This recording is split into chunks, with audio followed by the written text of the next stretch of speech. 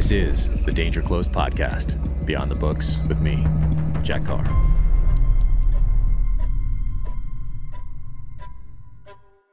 Welcome to the Danger Close podcast, an Ironclad original presented by Sig Sauer. My guest today is Don Bentley.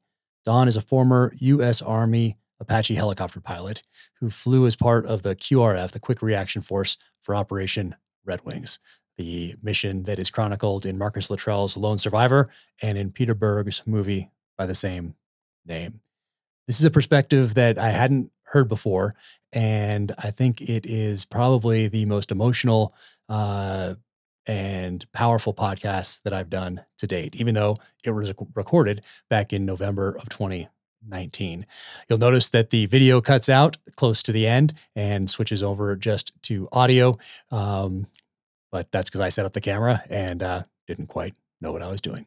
But I listened to this podcast again, and that's something that I haven't done yet. Usually I just record and send them off, and then they get posted. But this one, it had been a while, and I remember how emotional it was to talk through Operation Red Wings and Don Bentley's participation in that QRF as a helicopter pilot. So I listened to it again, and it just blew me away. So Don, thank you so much for sharing this story. Means, man, it's a powerful one. So thank you for doing that. Don is also an author, and he is the author of the Matt Drake series. The second one right here, The Outside Man, is available now. The third in the series is coming out this May, Hostile Intent. You can go to donbentley.books.com to check out more about what he has going on, and then follow him on the social channels from there as well.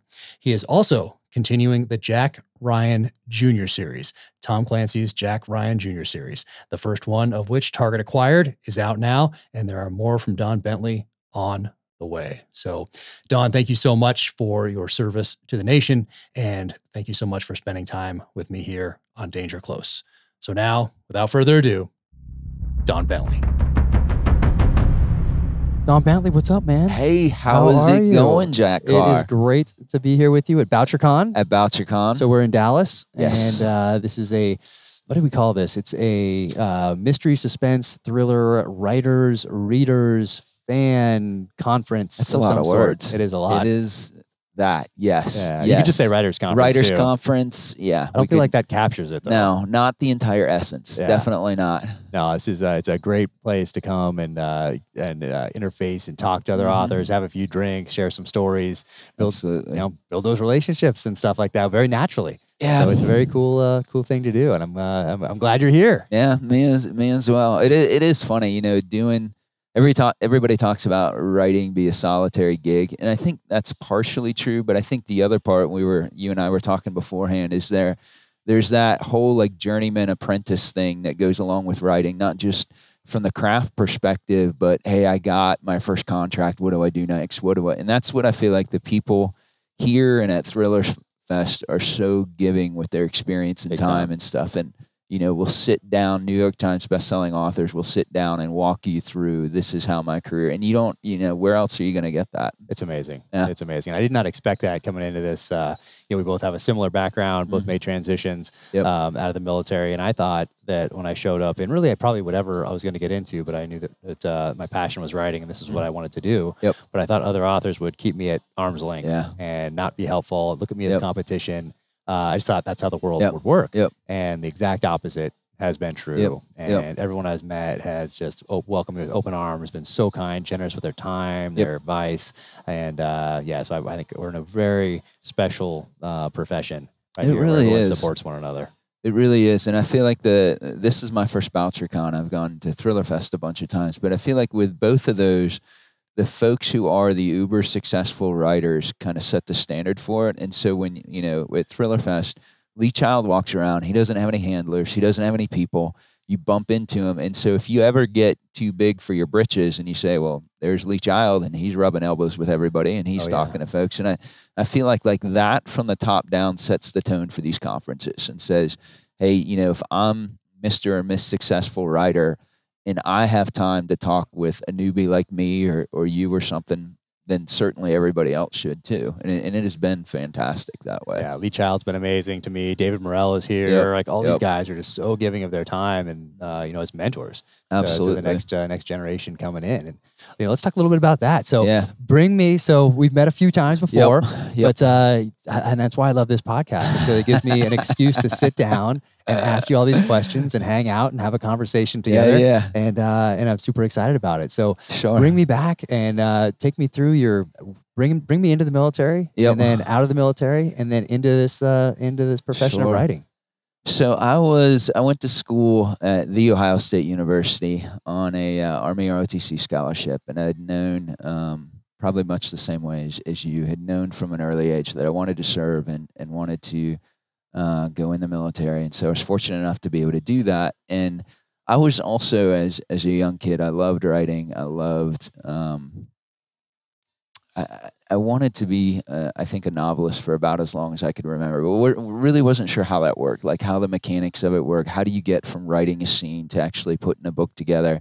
And I'm probably the only guy in the history of Ohio State that got accepted as a poli-sci major and switched to electrical engineering. So I was that guy because I had this thing where I wanted to write and everything, but at the same time I was in the back of my head, even then, I guess, kind of practical thinking. It's probably easier to be an engineer who's trying to write a book on the side than a struggling writer who's trying to pay bills on the side and such. And so it was funny in college, my senior year of school, all the engineers had to take this engineering writing class, a technical writing class. And the first assignment was kind of a softball, and the professor's like, hey, just write about something you built. That's it. And so all of my classmates wrote about circuit boards or what engineers should write about that they built. And I wrote a funny story about a treehouse I built when I was a kid and wrote that. And that's awesome. And and so the next day, the professor stands up and he's like, hey, I don't normally do this, but one of your guys' paper reminded me of being a little kid and building a treehouse, and so I'm going to read it to you. And he read it, my paper, and that was like my proudest moment of college. And I'm like, I've majored in completely the wrong thing. Like this is, and then not seriously to that extent, but it still had kind of that bug for me. And so I was fortunate enough to get aviation and went and became an Apache pilot, which is an awesome gig. Well, don't gloss over that because I was just talking to Tony Tata, Brigadier General. He glossed over. I planned some invasions of countries, and I was like, "Well, maybe we should go revisit that." But I'll save that for the next one I do with him. But so, how does that work? How does becoming an Apache pilot work? So it is. I'll say up front that it is hard to have a bad day when you're an Apache pilot, because it is when there was a time when I was a young lieutenant and then a captain where I thought, you know what, if I could just fly one day a week, I would do this for the rest of my life. Like, I can't believe they actually pay me to do this. And so you go after you're commissioned, you go to Fort Rucker for flight school, and that lasts about a year. And then you do your transition into whatever your advanced aircraft is. And so what's pretty funny for flight school is that the very first day they invite all the spouses to come. And it's kind of like an orientation to the Army, because we're all young second lieutenants. And the captain, who's the instructor, gets up and says, okay, for you spouses, we're going to give you a test and you're going to take it. And based on the results of that test, we're going to be able to tell you what your spouse is going to fly. And I was like, oh, this is pretty interesting. And so they go through it and they said, okay, if your spouse is extremely detail oriented, if they're very precise, and kind of go through these things, and they say, well, they're going to be a Black Hawk pilot. And then they go down, and the last thing they say is, if your spouse lights things on fire and likes to blow things up and everything, he or she is going to be an Apache pilot. And my wife looked at me and I'm like, that's it. That is what I want to do. Nice. And so once you finish flight school, then you go into the transition. And the Apache one was one of the longer ones, because you're learning both to fly the aircraft and to fight the aircraft. And then the Apache is very, very unique in that the system that you use to fly at night is an IR system, and it only goes through one eye. And so you actually have a monocle that fits over your right eye, and you have to learn how to fly looking outside in your right eye and then use your left eye to see the instruments inside the cockpit. And so the way they teach you to do that, it's called fly in the bag. And so they literally take garbage bags, black garbage bags, and coat the back seat with that so you can't see out at all.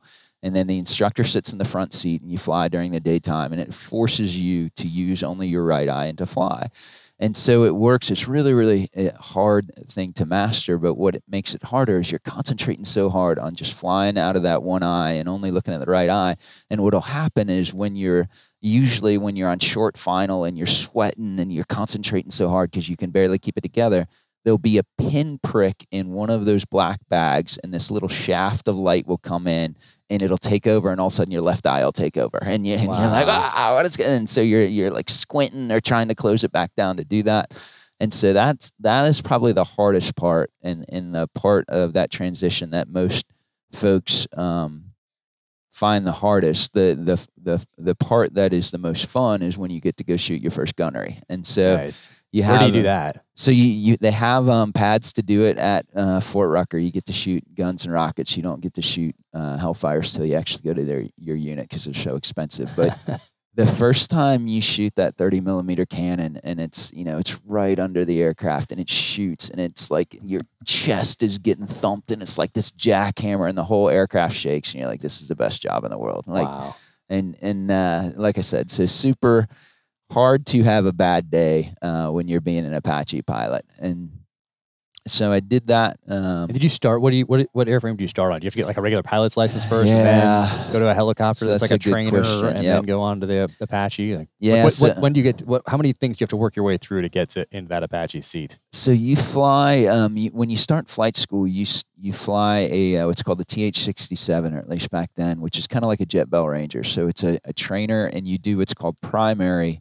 Where you're learning how to hover and how to do basic helicopter stuff. And it's actually... You start with helicopter. You don't get a little... You start straight with helicopter. And it's pretty funny because the way it works is we can call them stick buddies. So it's you and your fellow, whoever you sit next to, that you're paired. And so you have one instructor for two students. And so what happens is that you both jump in the helicopter. One of you flies. The instructor sits in the other seat. And you fly out to these staging areas that have little runways and stuff all over Alabama, because there's so many helicopters, they want you to have kind of your own one.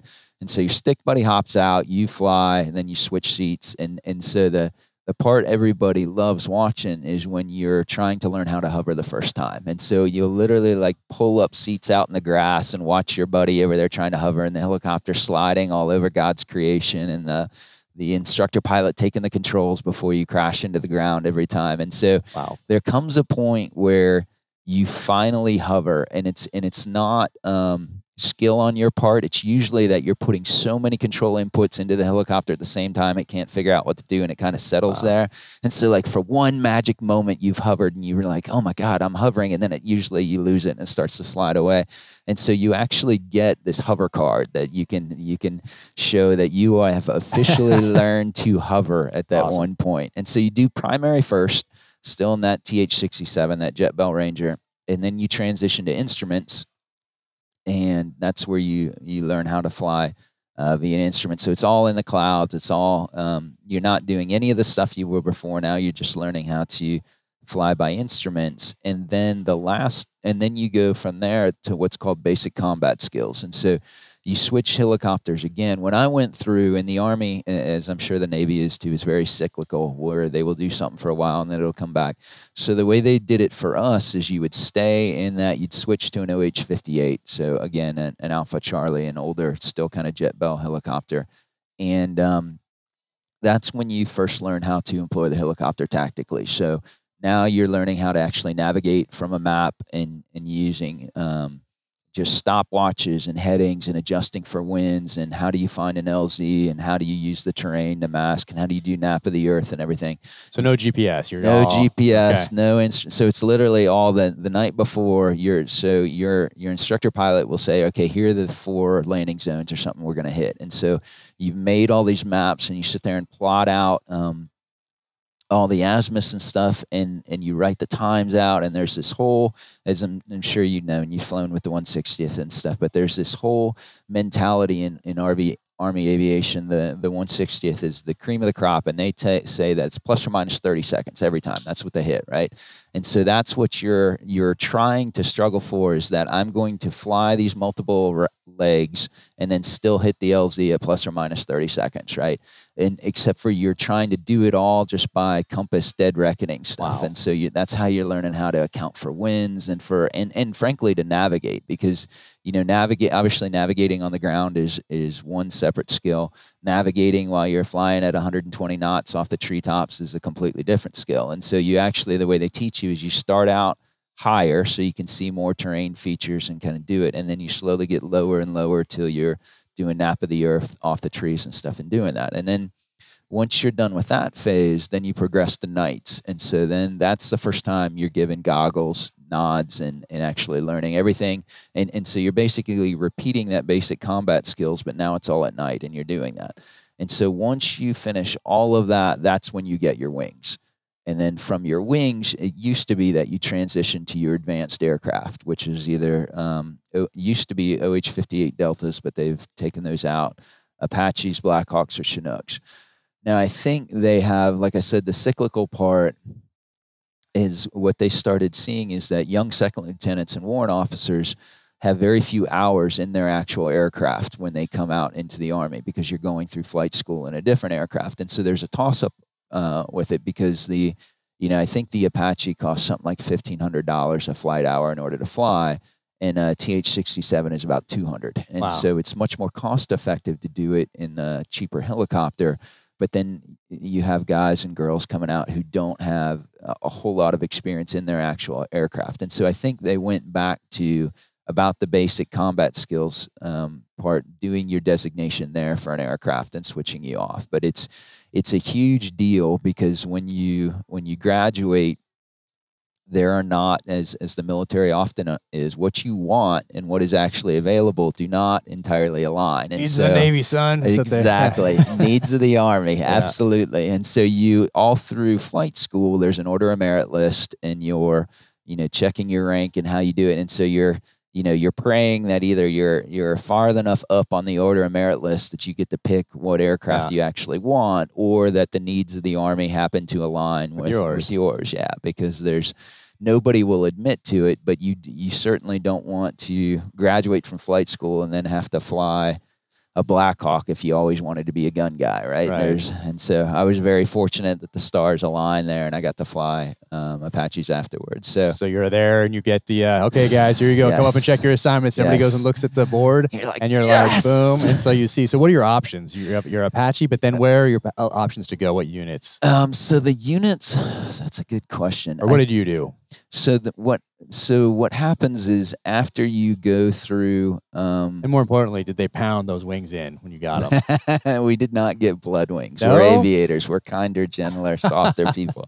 Got it. Noted. Noted. Yeah, exactly. I think what happened is, because there's a separate phase 2 that's the officer basic course. So after you do the flight school part, then you do I'm actually going to learn how to be an officer. And so you're broken down into groups. You have lift guys, attack guys, scout guys, and you're in these different groups. And so over a period of months, at the very end of flight school, is where you're going through and learning how do you write op orders, how do you doctrinally, because the Army is different than how the Marine Corps employs aviation, in that in the Army, aviation is its own maneuver branch. And so you actually are learning doctrinally, how does that work? What is my job as an aviator? What are, the Apaches, my first assignment out of flight school was in South Korea. And back then, doctrinally, what Apaches did was go cross the forward line of troops. And your job was to go find the second echelon or rear echelon forces that were going to be coming down and reinforcing the front lines and take those out. And so there was a whole lot of training on what does the order of march look like? What are the vehicles that you should be looking for? So there's a whole lot more, and I certainly don't mean to minimize what the Marines do, but for them, their attack aviation is always employed in support of their ground forces, right? So Cobras are coming in over their shoulders and doing it. There's not a separate mission where you're going to send Cobras cross flock to go do something. Got it. a little bit different. And so you're at some point I guess that it isn't until that. So you do the OBC and then you get your aircraft at the beginning of it, because you can, when you go and do your advanced aircraft, that's the first time you're getting mixed in, not just with junior second lieutenants and warrant officers, but there are other pilots who are transitioning from one aircraft to another as well. And so that's the first time you're actually rubbing shoulders with guys and girls who have come in from active duty, from real assignments and stuff like that. And when I went through, there were still a lot of folks who were transitioning from like Hueys to an advanced aircraft, or Alpha Charlies to an advanced aircraft, or potentially they were Black Hawk folks before, but maybe they're in the National Guard, and so now they're Apache folks, and they have to do that. And so that is the final phase where you go through, and you already have your wings, but that's when you go through your actual transition course. And yeah, you already have your wings that are not pounded in. And then so then your first one, you went to Korea first. That's your first. Yep. So and that's not a deployment. You're actually living in Korea as your unit is there for a couple of years. That's right. What year is this? So it was 99, April of 99. So flight school, like I said, I graduated in 97, but then didn't start flight school till November of 97. Some year group 98. You know how that craziness works. So April of 99, I went to Korea, and the way that it works when you show up, it's supposed to only be a 1-year rotation, but as you come in, they always want more junior officers there because they have all the staff jobs and stuff. And so what they'll typically do, if you're a junior officer, and for an aviator, for Army folks in general, all you want to do is lead a platoon. That's what you've heard about, right? Your entire 4 years of college, everything. I get to be a platoon leader. Well, aviators start later because flight school is so long. Most aviators are already first lieutenants when they come to their unit. And so your clock is kind of ticking on how much time you have left. And so in Korea, they used to play to that, where you'd come in and they'd assign you as a staff position. And then if you wanted to be a platoon leader, you had to agree to extend for an extra year. And then so they would have you over the barrel to begin with. And so I did that, and it was actually, obviously this is pre 9/11, and Korea was about the closest thing to facing a real enemy that was still there, right? And so it's actually a great, back before we were in combat, a great first duty station for a young lieutenant, because you're seeing, things in real time, and you're having, while I was there, and I'm sure the North Koreans still do, from time to time, they'd send their midget subs down, and one of those would ground. And so you're going to go look for this soft team that's somewhere in South Korea. And so it was very much, it felt like, we had our go to war stocks there, and you would practice, twice a year, the entire invasion plan for South Korea if North Korea came across the line. And I remember I was at SEAL Team 5. That was our focus back before September 11th. So we go over there and do those exercises. And Full Eagle. And all Eagle, and CLX, both of those. And the op plan, which I don't know if who knows if it's classified or not. So anyway, we study that op plan. And go over there, and that was our main focus before September 11th for my first SEAL team. And it was cool as an Apache guy. You had a very unique mission that was only Korea specific, in that, and you, I'm sure, obviously know this, but North Korea has the largest soft component of any country in the world. And so they use their soft teams, or train them like human cruise missiles. And so basically this team has a target in South Korea that's like the Ministry of Defense or something. And so their sole mission is to come into South Korea, go take out their target, and then cause as much havoc as they can while they're waiting for, there's no exfil plan. They're there until North Korea wins, or you track them down and find them. And so the way the North Koreans would bring those teams in, or doctrinally, is they have those really fast boats. And so they're very small, very maneuverable, very fast. And so when the Navy looked at them originally, they had a problem where, okay, these little boats that North Korea uses, we can't go chase after those with destroyers or stuff. And they're so small, for fast movers, it would be very hard back then to acquire them. So they gave those missions to the Apaches. And so when you would practice the war plan, the first week and a half of the war, you'd go to, it was like Pohang, one of the Marine, rock Marine bases on the coast, and you would practice flying missions over water. And so we had Navy Lamps birds that would vector you onto target, and then they would, a lot of times the Navy destroyers and stuff would tow targets behind them, and so we'd get to do gun runs on targets out in the water and shoot stuff up and everything. How's that? It's awesome. Yeah. Well, I say it's awesome doing the gun run, but an Apache does not belong over the water, Really? over the horizon. Yeah, that's Why? Just because there's something that can go wrong. There's no place to set it's down. just not exactly right. So you Well, there's a place to set down. It just happens to be fluid. very fluid and very cold, and you're gonna succumb pretty quickly. In fact, Right. it was funny.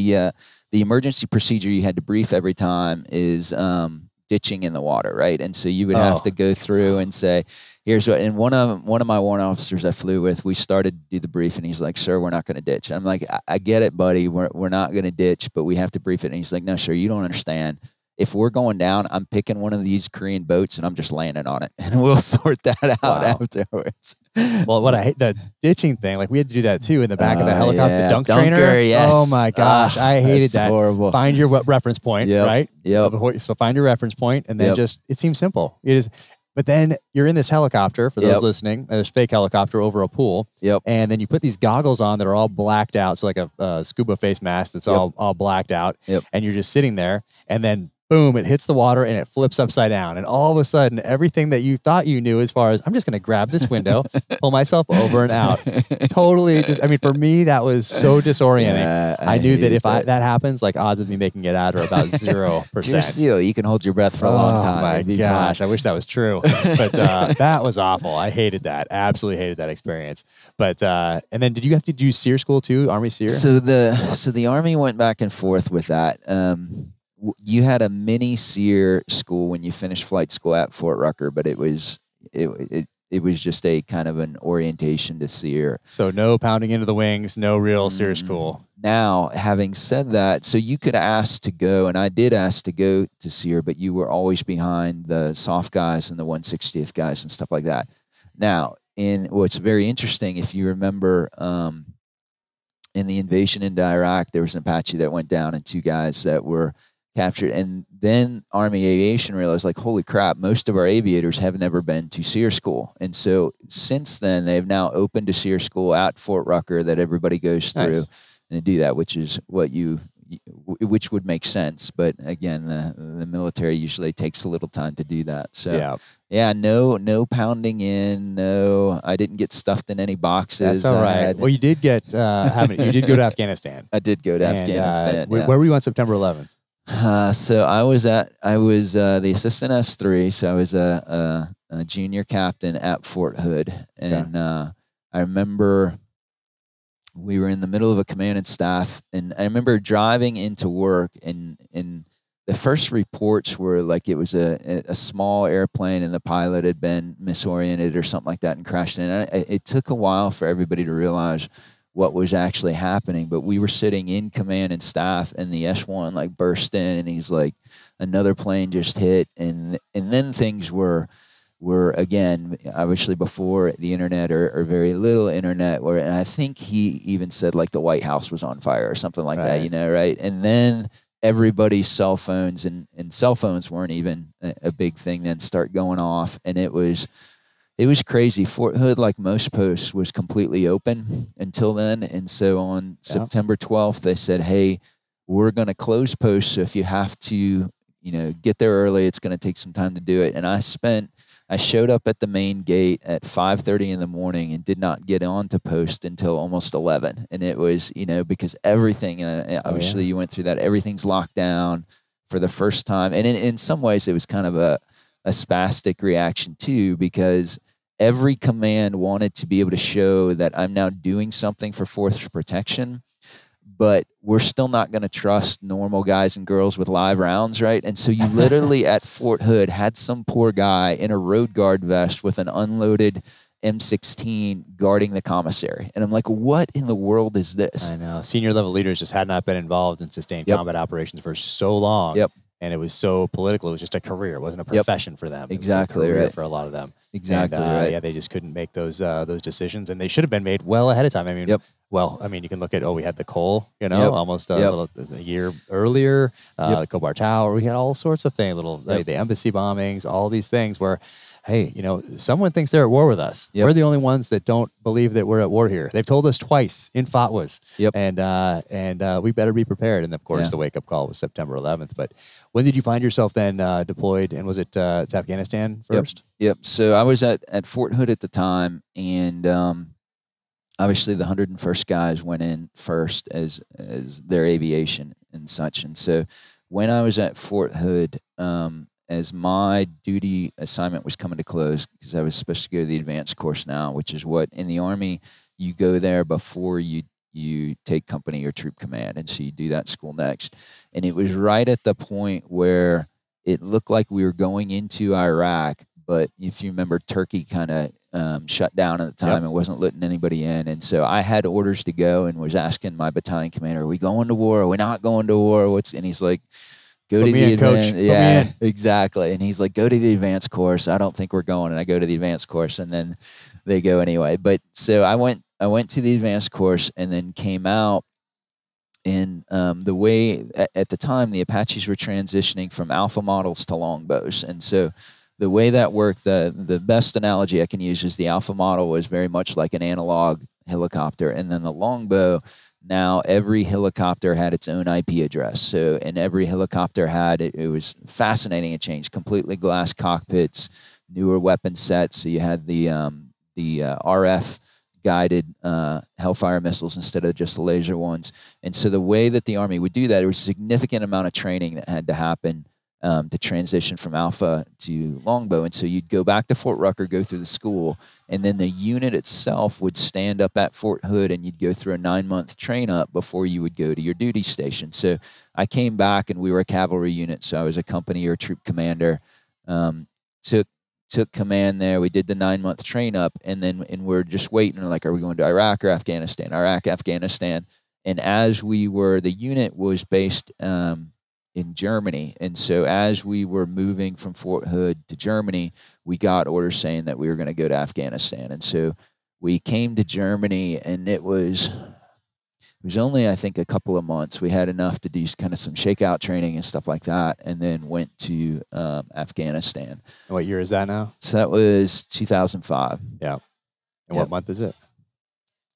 It would have been January, I think, of 2005. January or February of 2005. And it was a year-long deployment? Yep, a year-long deployment. So I was the headquarters troop commander, so I wasn't a line troop commander. And so the distinction between it and an Apache battalion or an Apache cavalry squadron, there are 3 line troops which have all the aircraft. So and it's 8 aircraft per troop or company.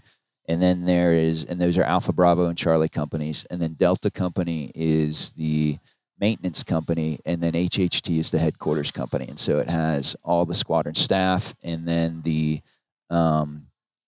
like the cooks, the mechanics, everything that's support that isn't related to aircraft maintenance.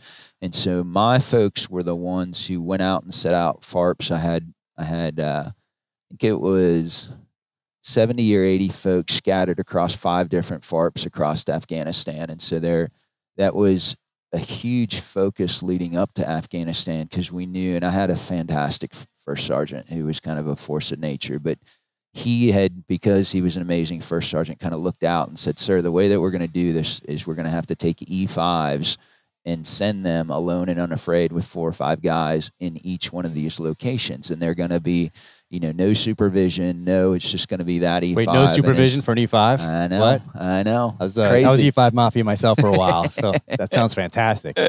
Exactly. And so that was a big focus of our train up is doctrinally, and again, I'm sure doctrine has changed, but it used to be that an Apache battalion or squadron could send out a main FARP and then potentially a jump FARP at the same time, but that was about as much as you could do. And we knew we were going to have 4 or 5, and so it was a completely different way that we'd been employed than any time before. And so that was my job as a commander. And so typically what happens is your more senior commanders are line troop commanders, and then your junior guy, the maintenance commander is a separate track because you go to maintenance school, and then your junior guy it'll be a junior guy or girl who's the headquarters commander, and then they rotate to a line troop, or you take a senior line troop commander, after they've been in command for a year or something, will come back and do that. And so originally I was like, what am I going to do when we're deployed, right? Because my guys and girls are all over the place, and there was not the usual doctrinal mission. But I was very fortunate in that my best friend was one of the line troop commanders, and he helped ensure I made pilot in command before we transitioned over to Afghanistan. And so what I did, and some of the staff guys did, is that we were replacement crews or augment crews for the line troops. And so in Afghanistan, we basically had 3 different missions, and that was a ring route support. So it's, the helicopters are flying in I remember those color routes. Were yes, still the color routes then? I yes, remember they were that. still the color routes. I haven't thought about that in, I don't know, 15 years or so. So that was 8 or 9 hours usually of flying, and most of the time, which I guess you wanted, it was very boring flying because you're just, just escorting Black Hawks or Chinooks as you're taking in. So that's the first mission set. The second was QRF, where you're basically the 911 force for the commander there at Bagram. And then the third mission set was direct action stuff. So there were some 160th folks there. They didn't have DAPs there, didn't have DAPs that were armed, and it was much too high for the little birds. So we would be the gunship support for the 160th or the SEAL team that was there. Or if we pushed out to any of we supported the Marines down in Jalalabad, their Cobras rotated out. And so we rotated in and provided gunship support and stuff. So if there were direct action missions, we would do that as well. And so a lot of times, the way we were task organized is that Bagram was a troop plus of Apaches. And then in Salerno, there was, I think, a troop plus as well, and then a troop minus in Kandahar or something like that. And so when you would, a lot of times, if my friend, who was the Bravo troop commander, when he would have to push out and go support a direct action mission, then the replacement crews, people like me and the S1 and stuff like that, would come in and pick up QRF duty or pick up ring route duty or things like that. Is that where you were on for Red Wings? Yeah, exactly. So Red Wings was kind of a crazy operation in a lot of different ways, because it had started originally as a Marine Corps mission, and then in order to get aviation, there was a whole deal they went through where the SEAL teams obviously had priority aviation all the time, and so for the Marine Corps to get aviation, then the SEAL team said, okay, we will help provide aviation for you, but we're going to take a piece of this mission to go do it. And so it was from my perspective, it was the planning for it was a little bit kind of hodgepodge and stuff as it came together to begin with. But to be fair, like, I was not one of the crews that was designated to go support it originally. And then I happened to draw on June 28th, 2005. I happened to be up for QRF duty, and the way QRF shifts work is that it was usually a 12-hour shift, and I think it was like 04 to 1600 or something like that. And then the reverse if you had day or night, and I had day. And we had when we came in for the mission brief that day, the S3, the operations officer, said, hey, look, there 4 SEALs were inserted like the night before last or something, and we've lost contact with them. And so don't know what that's going to mean or anything yet, but stand by and we'll kind of figure out what happens. And so when you're on a QRF shift, basically you have the little handheld radio, and you go about and do your normal job, but if the radio goes off, you have to be airborne within 30 minutes. And so we got the call that morning, and the way that you do it is the pilot in command would kind of run to the aircraft and get the bird spun up, and the front seater would run into the talk and try and get the last minute brief and stuff like that. And so basically my front seater I'd flew with him quite a bit. He was S1 as well, and he was a captain, and he was a really good stick, really good pilot. And he came back and he said, look, we've got a frequency, a call sign, and a last known grid. That's pretty much it. And so it was he and I in one bird, and then my XO and the maintenance officer in another bird. And so we took off from Afghanistan, took off from Bagram and flew down to Jabad, where we were going to link up with a flight of Black Hawks that had a Marine QRF element. And how long of a flight is that? It's about, I think it was about an hour and a half or something. So it was a pretty decent long flight. And so the whole time you don't really know what's going on. But from our perspective too, I remember feeling like Dad had finally tossed me the keys to the car, right? Because this is what we do. Like, this is what you sign up to do, is to go. And the whole point of being a gunship pilot is to support guys on the ground, and that when the QRF gets activated, it's often a it kind of makes me laugh sometimes when you hear folks on the news say, hey, there wasn't a talking head will say, we didn't have enough intelligence, we didn't have this. I'm like, that's what a QRF does, right? Like, you go into harm's way when most of the time there is, whether it's a tick or there is usually it's unplanned, there's usually very little intelligence or anything about it, and you're just reacting to it. And so we came into Jalalabad to pick up the 3 Blackhawks, and as I was landing, I saw a Chinook with the big refueling probe take off, and those, they're the 1/60th guys, because only the 1/60th folks have those big, long refueling probes. And I remember seeing him take off, and I'm like, I wonder where he's going, because that is literally the level of coordination that we had at that point. Was SEALs are in trouble, launch the QRF, and I don't know who that guy is or where he's going, but certainly he's not part of my mission, or we would have had some kind of coordination or something, right? And so we landed, refueled, linked up with the 3 Blackhawks, and I did.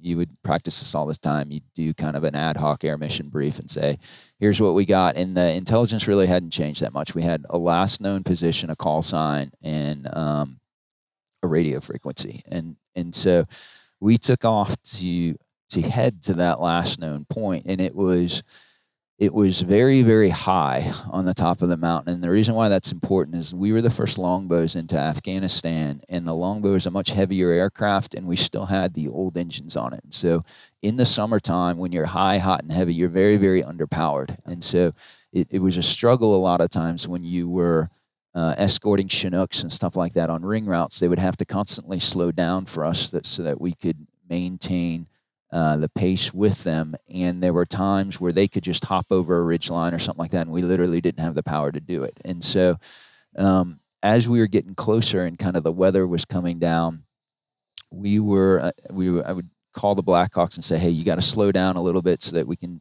link up with you. Well, at the same time, as we're closing up in the mountain, I see 2 Chinooks with the refueling probes coming out, and I remember thinking, who are those guys? And it wasn't, and there was an A-10 overhead as well that was trying to help provide situational awareness, and I can't remember if he told me they were 1/60th guys or how he did it, but because they were 1/60th guys, their fills were slightly off our fills, and so we had a hard time even talking for those directly listening. That's an encryption yeah, fill, sorry so you about that. Can't talk to one another, because why would you? We're already 4 years into the war. Exactly. Why would you have standard fills across all the different units?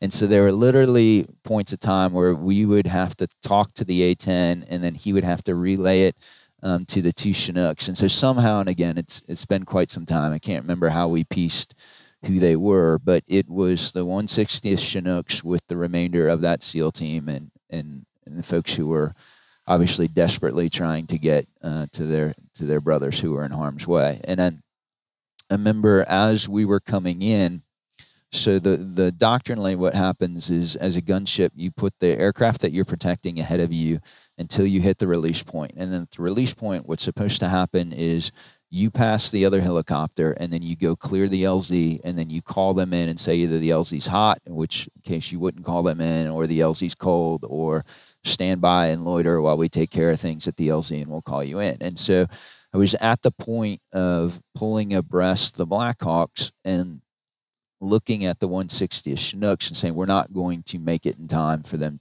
to before they get to the LZ. We're not, because we're so slow, we're not going to be able to make it in time. And so I can't remember if we were able to talk directly to the Chinooks or had to relay it through the A-10, but I remember saying that and saying, look, you got to wait for us to clear the LZ. We're not going to make it in time. And I remember it coming back where the Chinooks said, hey, we're going to go in anyway. You can clear the LZ once you get there.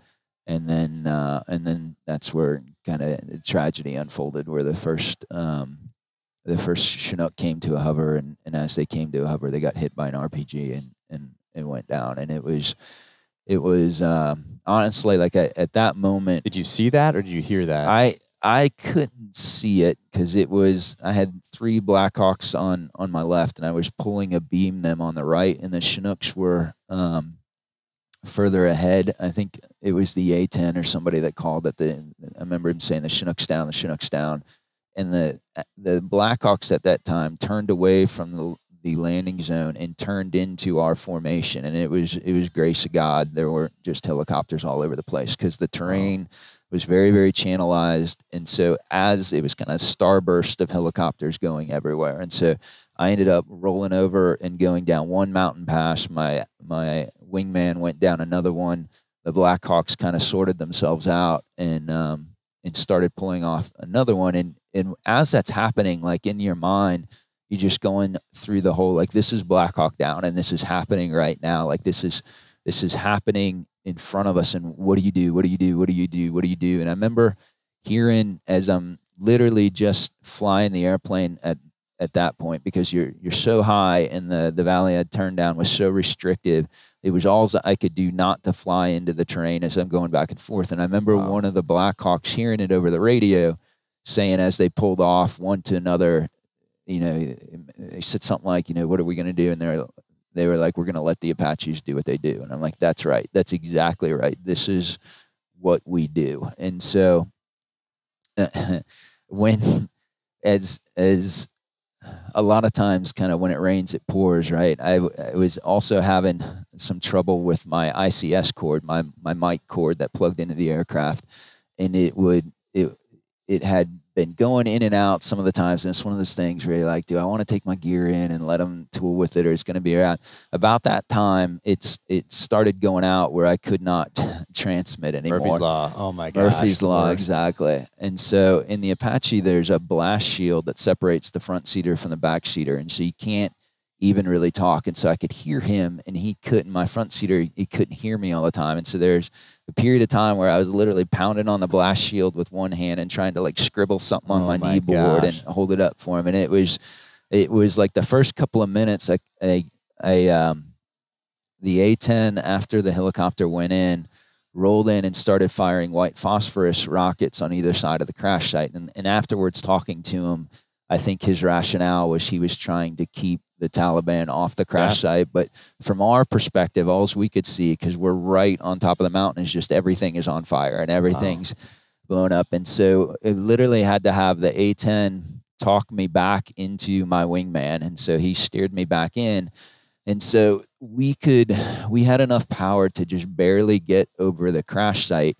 And so then we spent a couple of minutes trying to figure out where the crash site was, because I'd never seen anything like it. It was just like billowing sheets of fire. And I'm like, surely that can't be, a helicopter, surely that's got to be where the white phosphorus rockets hit or something. And so for a time, the A-10 was trying to shine a laser down that we were trying to pick up the spot and follow it down. And then literally what it came down to is he would say, start, turn, stop, turn, left, right, and vectored us over the crash site. And as we went over, like there was nothing there that even resembled the helicopter. And so we went back and forth several times over and over and over again, trying to figure out if anybody was there. If they weren't, at that time, we didn't know obviously what had happened to the 3 other members of the team who were by that time probably already dead. And so all we could do is to think we got to keep flying back and forth over the crash site and hope that we see somebody, or hope that we can get somebody at the radio. And one of the times as we were coming up over it, again, it's pretty hard to hit a helicopter with an RPG if you're trying to do a cross shot, because you're moving at probably 120 knots or something like that. And so to hit a helicopter, you have to lead them pretty well, unless the helicopter's at a hover or you got a shot with it coming straight on. But we were so power limited. There were times when I'm barely doing like 50 knots or something as we're coming over. And as we did it, one of the times a guy popped up and popped an RPG at us. And again, it was grace of God that it missed. And my front seater the way that you do it with the Apaches, you divide up the weapons between you. And so I had the rocket slave to my eye, and my front seater had the cannon slave to his. And so he saw the guy with the RPG as he was shooting and went to fire the 30 at it, and the gun hit its azimuth limit. And so he couldn't shoot back.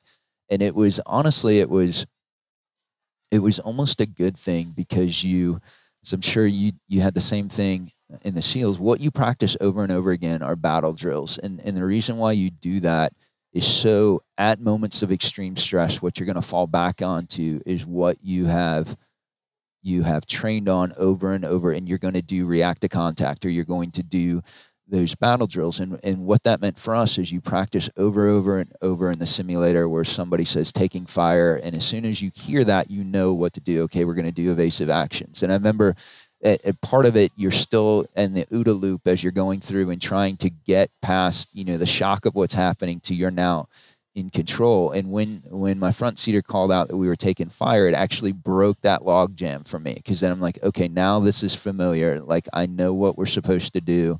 And that's when, like, you make the transition from being scared out of your mind to how dare they shoot at us? Like, how dare that they shoot at it? We're going to bring, fire and brimstone down upon them or stuff. And so when that happened, I came back around. I was like, we're just going to lay rockets down across this entire mountain. And at that point, you feel like the initiative is shifted, that you're going to do it. And as we're coming in for the rocket run, my front seater, and thank God, he said, no, we can't shoot. There might still be the original team members there. And I was like, you're right. We still don't know where the 4 guys are who we thought were still alive at the time. And so the only thing that we could do was I took up a higher position, and my XO and the maintenance test pilot would scream back and forth over the crash site, and we'd try and mark if we were taking fire where it was. And the Taliban are by then, even that early in the war, the dumb ones, right? The dumb ones had been killed, and they were smart enough to even understand our ROE. And I'm sure you've seen the debrief from Marcus and stuff about what he said, but my XO was screaming by, and he's like, there's a guy on the side of the ridgeline. You look over and he puts his hands up, and he's got him on top of his head, and you're like, I think he's a bad guy. I think he's got a weapon. Yeah, exactly. Which probably looks like an RPG to me, sir.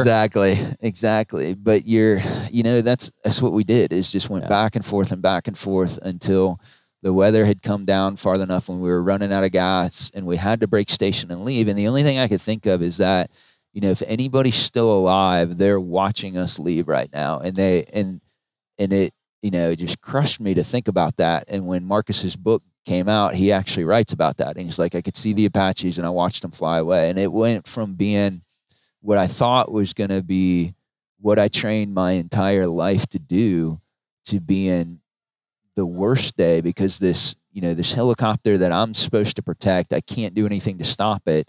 And then we go back and land to go get gas, and I haven't even fired a single round, right? We're 2 gunships who are there, who not only do not protect this helicopter, don't find the SEALs, have not fired a single round because we couldn't identify a target and didn't know where the bad guys were. And so we got back gas again. And at the time, the Apaches didn't have high frequency radios. And so our command was back at Bagram, and we couldn't talk to them until we came back to Asadabad to get gas.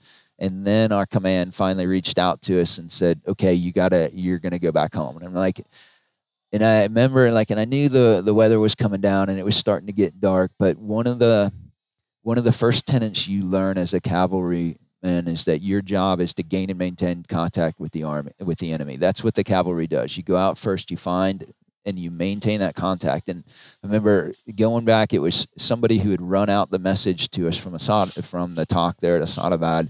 And I remember arguing with them, like, go back and tell them, like, we're the only ones who know where that crash site is, because the A-10 had to change off station. There's another one. And they're like, nope, you got to go back home. And so we refilled at Asadabad and flew home. And it was, it was the worst, most surreal moment, that this is what when I talk about it, people later, and I don't mean to trivialize it, but the only thing I can equate it to is almost like spending your entire career as a professional athlete to go to the Super Bowl, and you finally get to go and you fumble the ball, and that's, you know what I mean? Like that's the thing that, you know, I took away from that for a long time. It's like that was what I'd spent at that point, you know, 7 years of my life preparing to do.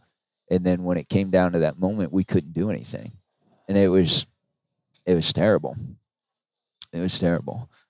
And it was, so after that, you fly back, you land. You fly back, you land. And as soon as I came back, one of the XOs from one of the other troops is like, hey, we're going to go run an operation out of J-Bad where the Marines are going to come up, establish a cordon, and we're going to do it.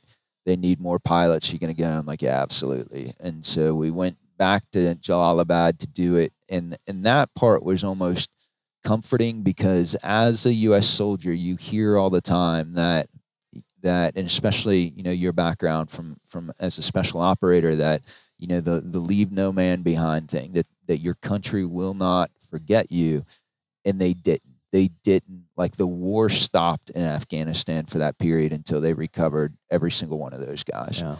And that part was, as bad as it was, and it also made you think, you know, if that was me, they wouldn't stop until they came and got us. Yeah. And so it was, yeah. And they had to finally bring in like cadaver dogs and stuff like that to find those guys. And it was a horrible thing. And that was my one and only time of deploying to combat, was that. And I came and got out of the Army shortly after that. And did you plan to get out of the Army after that, or? Yeah. And let's jump back real quick. So those next few days then, did you keep flying missions in support of that? Because that rescue operation went for a little bit. Yeah, it went for, like a week or two. And so what happened is we took all the available air crews and divided it up into day and night missions. And so my best friend, who was the troop commander, his crew took the night missions. I took the day missions with me and my front senior and some of the replacement crews. And so what we did in the day was basically took the Marines and got them into place as they established the cordon. And then at night, when it flipped over and it was my buddy, that's when they actually did the search to try and go up to the mountain and find those guys. And then honestly, I still don't know. I've heard a couple different things on how they actually found Marcus. I'd heard, I don't know if we should talk about that, but when they ended up finding Marcus, we were at Jalalabad at the same time planning, okay, we're going to go in and grab him. And then I think it was an Air Force crew that actually went in and got him instead. And I can't remember how that decision was made or why, but obviously they eventually went and got him and recovered everybody else that was there. But it was, you know, one of the things I remember too is, and I can't, again, I've talked to Marcus briefly, like at a book signing. I didn't get to spend a lot of time with him or anything, but my recollection was either he was using his emergency locator transmitter off and on, or somebody was, because the entire time, or somebody had found one of the fallen guys and was using that radio. Because as you're flying missions, there's A-10s that are overhead constantly, and they were transmitting over and over again in the clear saying, Marcus, we're coming for you, or, you know, and they didn't obviously use his name. But I remember flying one of the missions, listening to the A-10, and then I can't remember the call sign they used. But the A-10 pilot said, if this is not call sign, we will find you and we're going to kill you. And It was, you know, and it didn't come across, maybe it sounds kind of like bravado or something now, but at the time, that's all I could think about. It's like, man, if he's listening to that, he knows that we're going to come and get him. Yeah. You know? Yeah. And that was like, as hard as it was, that's what you kept thinking, like, even though at that point they were pretty sure that there was only one guy that was there, they were going to move heaven and earth until they got that guy. Yeah. And it was a very comforting thing as a service member to see, right? That your country is not going to forget you. That's right. So, yeah. That's right. Yeah, dark day. Yeah. But, yeah. Man. I didn't know where you're going. Hey, no, man. I appreciate you sharing that. And yeah, I mean, what it was involved in. It was, and that certainly informed, I would say, a lot in my book, because what I spent when you're in the military, I think everybody's got, especially after that long being in combat, everybody has horrible stories, and it's just a thing that you have. But when I got out of the Army, I left from Germany and ETS and went back home to work at GE. And so you go from being surrounded by this group of people who understand and who have been through that and have similar stories, to now, I'm in a spot where nobody else was in the military or had been or had any idea what you were going through. And I think for me, that's when it finally, that's the first time, especially when you're still in the military, maybe you also don't have time to process all of that and to think through it and for me, part of it too was like almost a sense of purpose thing. Like, what in the world am I ever going to do with my life that will be as important as that day or that, that 5 minutes that you can't ever get back?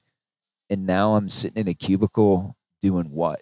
Like, what in the world is ever going to be that important? And I think some of the reason why, I had a guy I was talking to that was a former 160th colonel that I was laying the stuff out for him. And I told him, after I left GE, I went in the FBI for a while and was a SWAT team guy and stuff. And he's like, you think you were chasing that again? And I wouldn't have ever put it in that words, but I almost think like you're looking for a chance to be significant again, right? Yeah. Or it's like, God, give me another chance, and this time I won't screw it up. You know what I mean? Well, you didn't screw it up, obviously. Yeah. It's combat, and that's what happens. It's chaos, it's craziness, it's insanity, and you do the best you can with the information you have available, and that's all you can ever do, and that's all anyone can ever expect of you.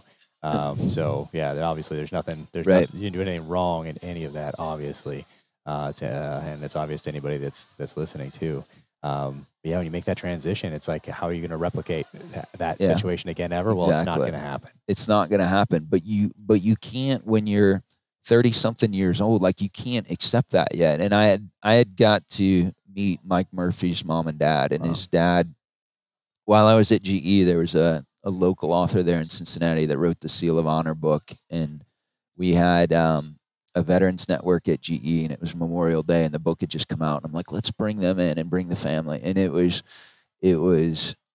pretty amazing. And his dad was awesome. Like, his dad, Dan Murphy, was a Vietnam era infantry platoon leader who also had a Purple Heart, and I remember getting up to introduce him, and I couldn't even make it through the introduction. And this guy who had lost his son, walks up on stage and he's comforting me. And it was just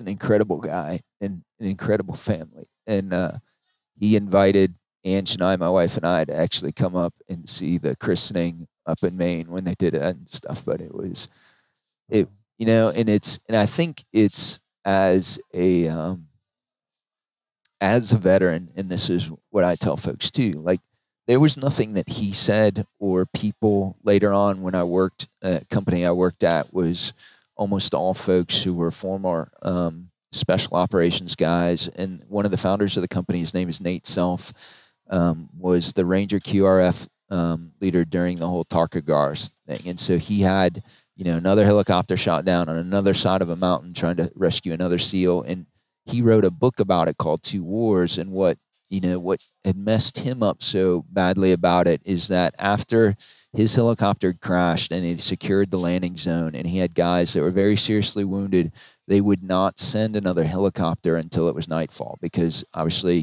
guys from however many thousands of miles away are command and controlling it. And they're looking at, we've already had 2 helicopters shot down. We're not going to do it again. And so he lost guys that could have been saved because they wouldn't send another helicopter, and there was nothing he could do about it. And so, what do you do with that? How do you, and so he, talked to me about it and said, hey, it wasn't your fault, exactly what you said, right? And there was nothing magic about his words, but the fact that he had been there before and done it. And I think that's the powerful thing as veterans, is that you can speak into somebody's life, and having been there, or having gone through that, and say those same words, but say it from a perspective of having lived through that, and say, it wasn't your fault. There was nothing else you could do. And there's nothing magic about those words, but I think there is something powerful come from it when somebody who has that experience says those to you. And I think, my front seater, I went in the FBI and did whatever. He left aviation and went and became an ODA team leader. And, no kidding. And, yeah. And so did the same thing. And he was, every June 28th, we text each other. And for years, he was going through the exact same thing I was. And we never talked about it to each other. We never talked about it to each other about it. And he's like, he's out of the Army now and doesn't do it. But he's like, the same thing where he's like, I'm looking for, part of the reason why he went to go be an ODA team leader is looking for a chance to do it right this time, right? Like to get that do-over, to go back and grab that moment in time and have it turn out differently. And there's no way for that to happen, and that, but then it still doesn't stop you from, hey, I'm going to do one more mission, or I'm going to do one more thing, and maybe somehow it'll balance out this time and it'll be good. You know what I mean?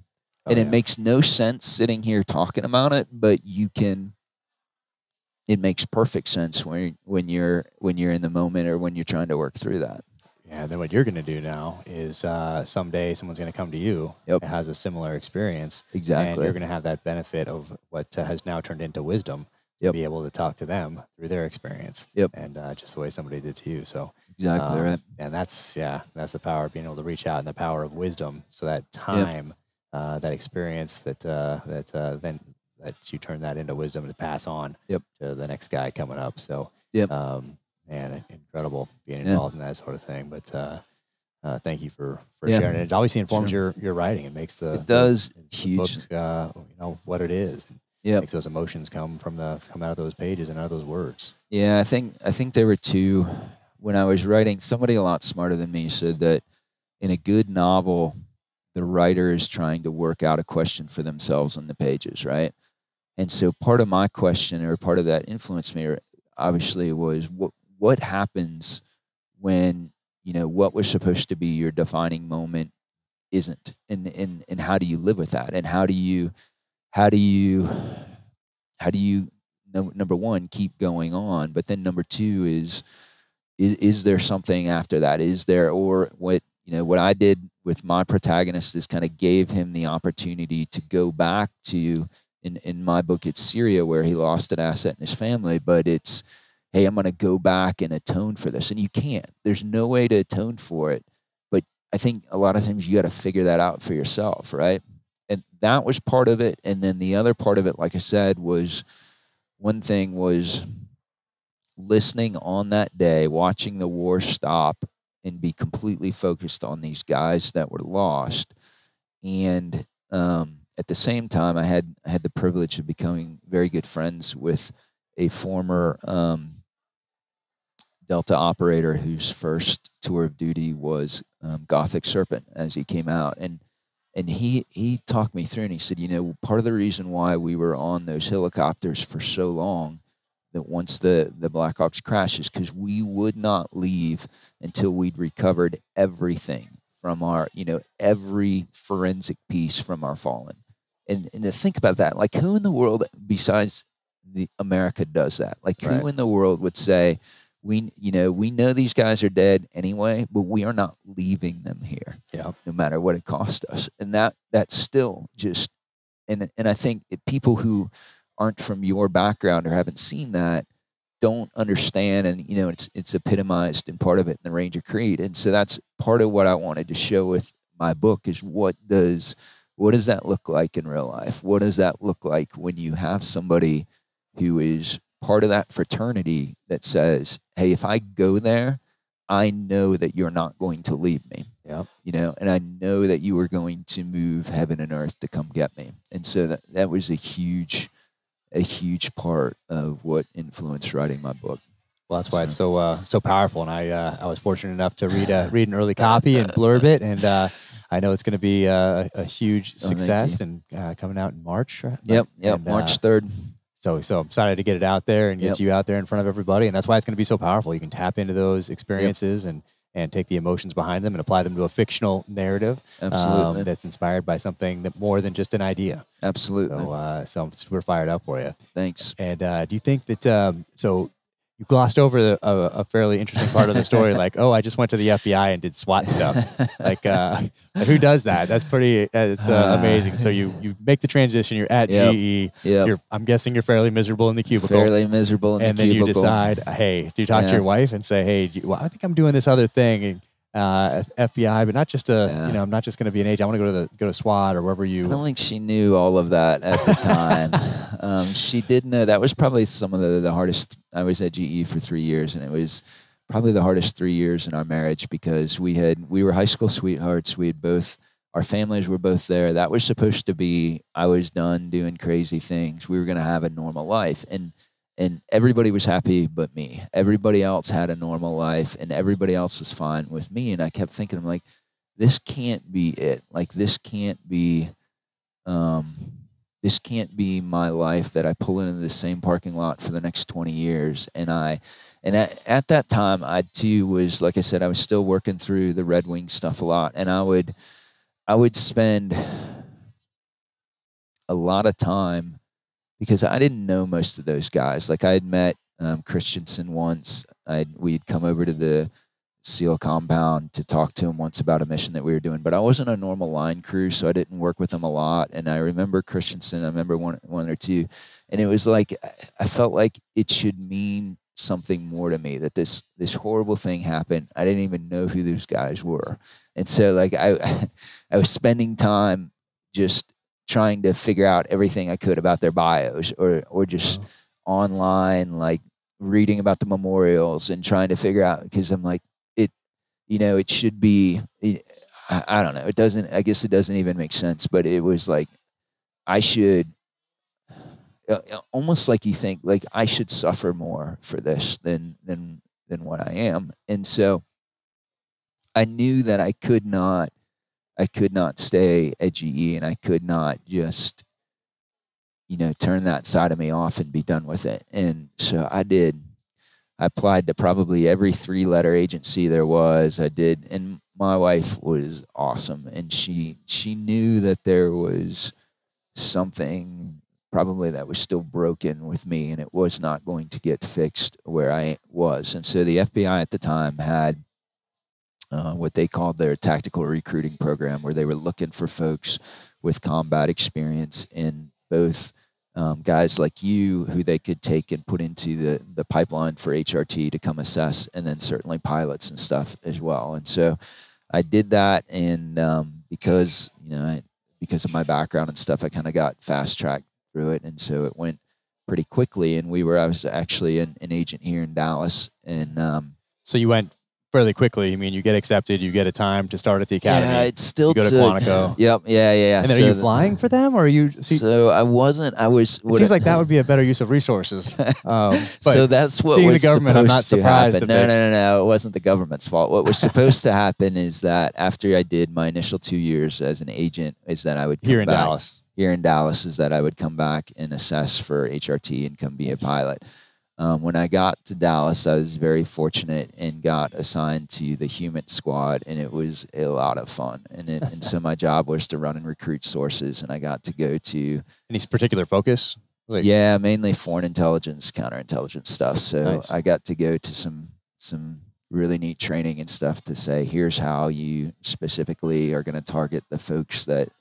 And so it was a blast. It was a lot of fun, and I felt like I was living a Tom Clancy novel or something, right? And like, this is my life. And then at the same time, so the individual field offices have SWAT teams, but they're not full-time gigs unless it's a really big field office, like New York, I think, has a full-time one and stuff. And so Was fortunate enough that, you know, the team had tryouts and they need guys because I'm not a ninja. I was an Apache pilot. And so they needed guys, and I had worked hard enough to do it and made SWAT team. And it was a lot of fun. And again, I was a junior guy on there. I had very important jobs like to, I think we're getting waved off. Private event coming in 6 minutes? 6 minutes. At 6. Oh, Okay. at 6. All right. Man, I wonder if we can pick that up and go somewhere, because I want to hear more about FBI.